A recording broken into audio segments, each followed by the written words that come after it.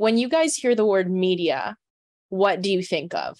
Like, what are the first three things that you think of, let's say, when you hear the word media? Everything on the internet, like social media and information, news, and yeah. I'd say probably like movies, TV. That's definitely a category.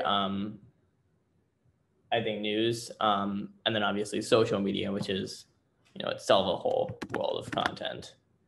Yeah, I guess that ages me because I just think like news, TV, and movies, but it's also an overwhelming question because everything, just like you said, Avalon, it all falls into media at some point.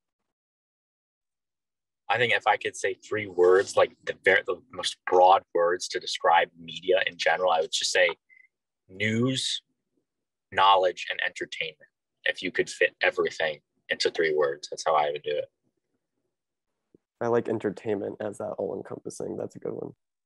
The media, it is like a double-edged sword because like in one way they can bring awareness to like mental health issues and make like uplift people, but like in another way they can also like glorify like eating disorders or things that are like negative.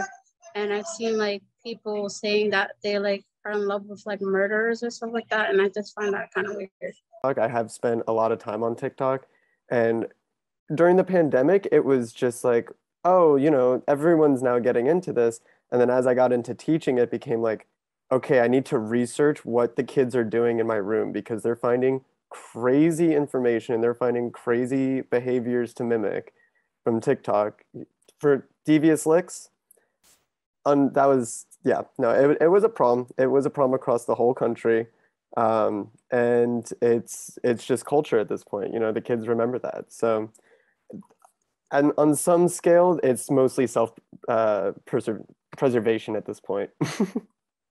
How I view it is I kind of try to remain like as positive as possible. Like on the side of TikTok where I'm at, like with the whole like movie cinema stuff like that, there's a lot of really toxic people on that side. And I'm kind of known in like the mini community that I have, like as like just like a positive guy.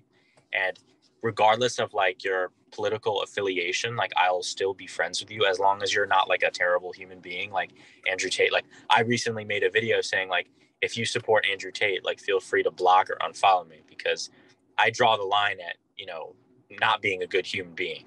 I don't really see politics like on the community where I'm at, because I will still respect you. I just kind of distance myself away from like negative energy or negative people. And the same thing with what Avalon said, I don't really care what you call me. Like if you're going to straight up hate on my page, I don't want that energy there at all. So a lot of the times I'll delete or block you. So yeah, in summary, I just try to remain as positive as possible.